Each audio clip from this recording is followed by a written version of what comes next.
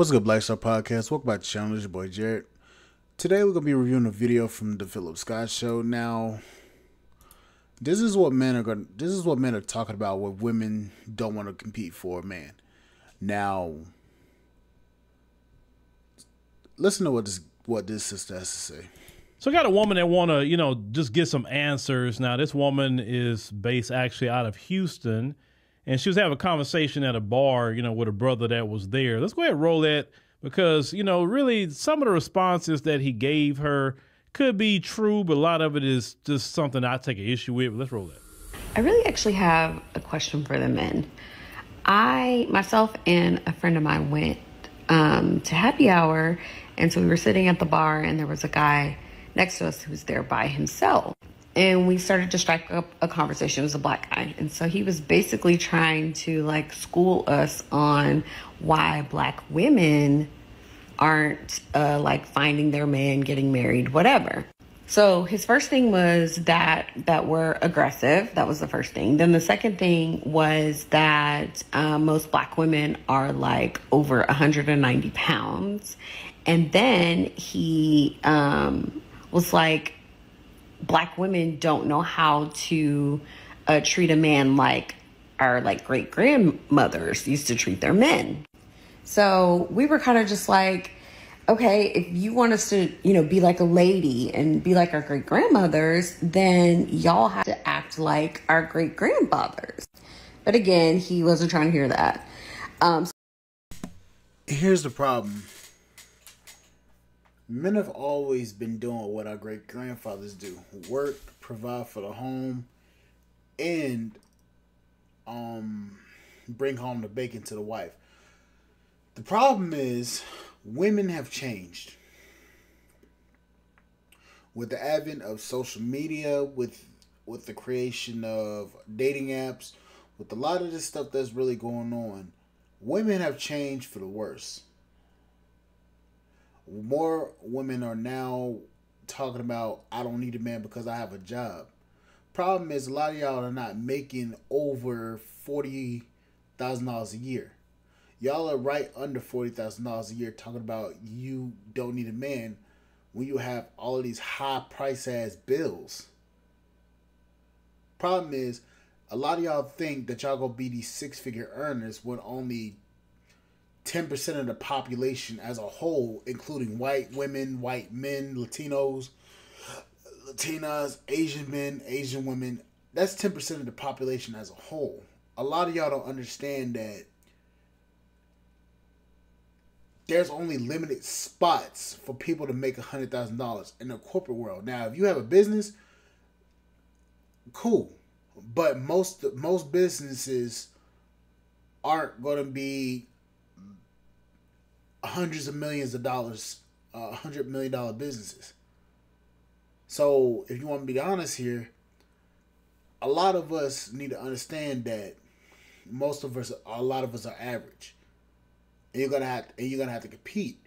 But the thing is, a lot of women don't want to compete for a man, nor do they want to treat a man like their great grandmothers did. Although the men are doing the same exact jobs that the great grandfathers are doing. And that's a problem because y'all are wanting more, but y'all are bringing less. Y'all are bringing kids. You're bringing used up box. You're bringing debts out of the ass. You're bringing problems. You're bringing bad attitudes. You're bringing uncooperation. Y'all bringing a lot of stuff that subtracts from you as a woman. And then you're talking about then you're talking about you're not going to treat us like our great grandmothers did. Cool, we understand that. But the thing is, you can't ask for the same exact thing that our great grandfathers did when you're not the same exact thing as our great grandmothers. It doesn't work like that. So then he says that even though he wants us to be like our great grandmothers, that we are supposed to evolve with the times. Meaning, since he's sitting at the bar by himself, that essentially the women should come up to him and ask him, maybe send him a drink or ask him out on a date or basically be the man in the situation. So it's just like really hard to understand. So like, okay, so I'm in Houston, and we were also talking about how in Houston that it's like 1 to 6. So 1 man to every like 6 woman. And so I was saying to him, like, that's also an issue too, that there's just not enough good men out here. And we were specifically talking about black men for these black women. And that, we don't want to fight the other 5 women to get this 1 man. So he was saying basically that we should be trying to fight these other women. And the way that we fight them is trying to put ourselves at the front, meaning come up to him at the bar, send him a drink, ask him out on a date, like do all of those things to get his attention over the other women. Otherwise, he's going to go with one of those other girls. Then he's like saying like that's the reason why black men date outside of their race, because these black women don't want to, I guess, fight the other women for their attention. Now, I'm going to say this. With that being said,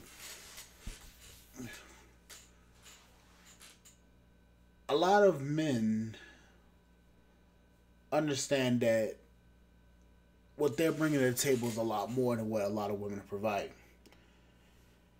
Men understand that we're out here working our asses off, and the least that a woman can do is compete for us and show that they're attracted to us, show that they actually want us. Problem is, a lot of women want a man to come up and approach them, but they want to have the actual chance to actually blow us off. First right of refusal, I believe that's what it's called. They want the first right of refusal. Problem is, men are taking that away from a lot of women, and a lot of women are confused. So they're not understanding that a man's supposed to compete for the woman, and the woman's supposed to compete for the man. Every day is not a competition. It shouldn't be a competition every day. But what I'm saying is, show that man that the reason why he chose you. Show that man that he made a good choice. I don't want to say it like that because it sounds kind of shallow. But show the man that he's making a good choice by being with you. A lot of women don't want to do that.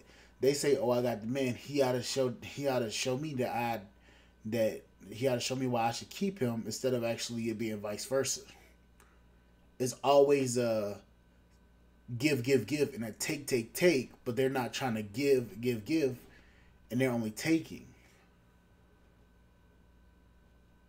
So when a man's giving his all, he gets burnt out. Especially when a woman doesn't show him that she actually gives a damn or wants to be with him. Men get tired. Men get burnt out from that. And the problem is, a lot of women don't understand that burnout, when that burnout occurs, there's no chance that you can ever get that man back. When men get burnt out, men get burnt out. But that's it for this video. Like, share, subscribe to the channel, support the podcast on Spotify.com. See you guys on the flip side. Thank you guys for listening.